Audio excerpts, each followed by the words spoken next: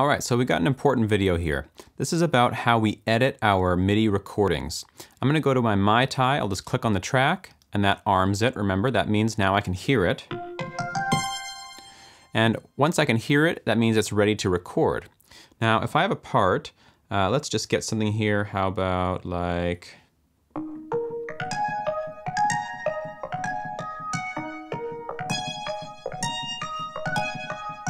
I'm gonna record that, so I'm gonna push R. It's gonna give me my 4-click count in, and then I'm gonna start recording.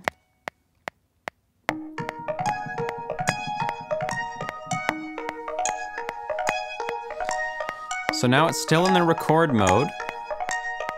If I push R, now it's not recording, it's just playing it back. If I push C, now the metronome goes away, and I'm just listening to my recorded part. Now, to edit this part, I want to go into it. So I'm going to double click it, and up we get this view. This is called the MIDI editor. Now, if I expand this to take a look at it, let's go over some very fundamental features of this.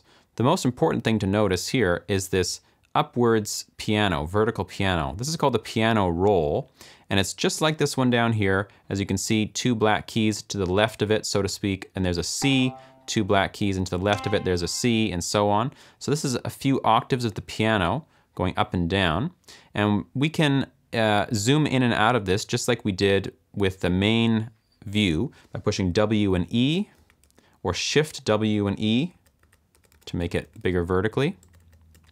I'll leave it like this for now. And then out of here we can see that the white keys and the black keys extend in a certain way horizontally across the timeline. You can see this black line, then a white, then black, then 2 whites, right? That's like the black key, white key, black key, 2 white keys. So you can kind of see the piano keyboard extending horizontally across the whole timeline.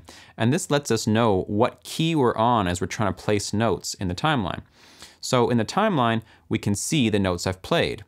So here I've got an E flat key, here I've got a B flat key.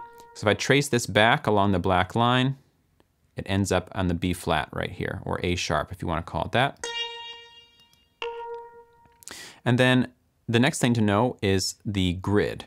So the grid are the lines coming down, and the grid basically shows us perfect timing compared to our tempo.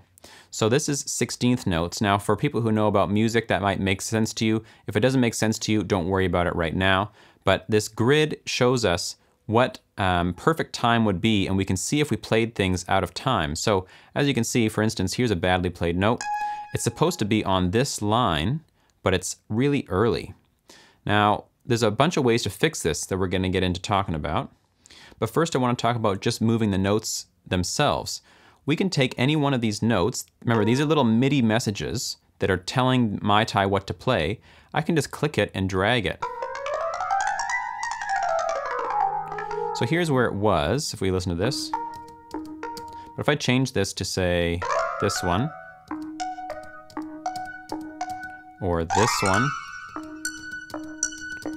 so you see what I mean? I can go in and change the notes after I've actually played them. I'm gonna use Command Z, undo, and go back to where it was. And then the next thing to know is you can change the length of them. So say I wanted this first one to be shorter, I could just grab the end of it, just like an event, and drag it in and out. So I drag it really short. Now this sound is probably not the best example for short and long notes because the sound itself is so short. But if we put this onto, say, the piano, I'm going to take this event and drag it down onto the piano track instead. Now if I shorten this, real short note now, and if I drag it back out, really long, now it holds the whole time. So we can change length like that. I'll go put it back up to the synth part it was on. And we can also determine velocity. Remember, velocity is how hard you hit the key. And that's seen down here in this little graph. If I click on a note, it highlights it, and this is how hard you hit it. At the top is full velocity, and at the bottom is nothing. So I can go through and change the velocity of every note independently, or I can select a bunch of them and move them all at once. If I want a certain note to be really hard, I just bring it up.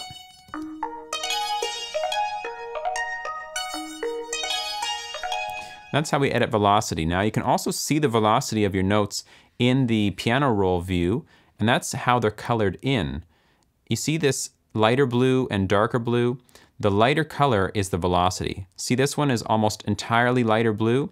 That means it's almost at full velocity, whereas this one's kind of at halfway. If I take this one and drag it down, see how it changes? So we can see velocity down here and we can see velocity here, but if we want to edit our velocities and change them, we have to use this graph down here. The next thing to know is that you can double click anywhere and add a note. And then if I've added my note, I can change its length. I can click it and move it around. And if I want to delete a note, I can double click it. So double click to add notes, double click to delete notes. I can also use the other commands we learned for our events, such as copy and paste and duplicate. And if I hold the Alt key, I can click and drag and get a duplicate of that note and put it wherever I want. Use Command Z to get out of that. If I take a note and push D, I duplicate. I can take a whole bunch of notes, push Control C to copy them, or Command C on the Mac, come over here, and then push Command V to paste them, and I get them again like this. So all the same commands work up here as they do here. So one more time, that was moving them just by clicking and dragging, making them shorter and longer, changing their velocity with the graph down here, double clicking to add notes, double clicking to remove notes, and then all the copy and paste and duplicate functions that we've learned from our events before. So that's kind of how we can change our performance in terms of what notes are being played, how long they are, how hard we hit them. And in the next video, we're going to talk about quantizing, which is putting these notes onto proper time.